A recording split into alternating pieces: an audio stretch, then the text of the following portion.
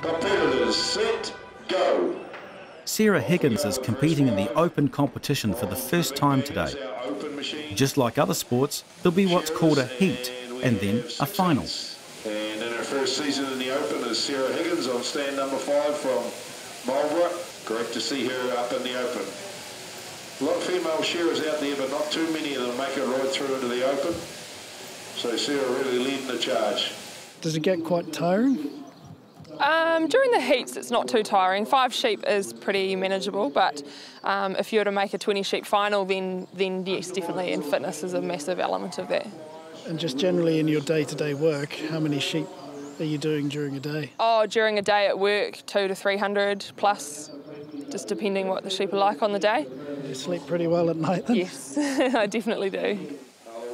I'd always worked in the shearing sheds during school and university holidays, and I really enjoyed it, and it ended up being my ticket to overseas travel. So I worked wool handling overseas for 2 years, which is probably what I always wanted to do. And then from there, really, I just couldn't leave it behind.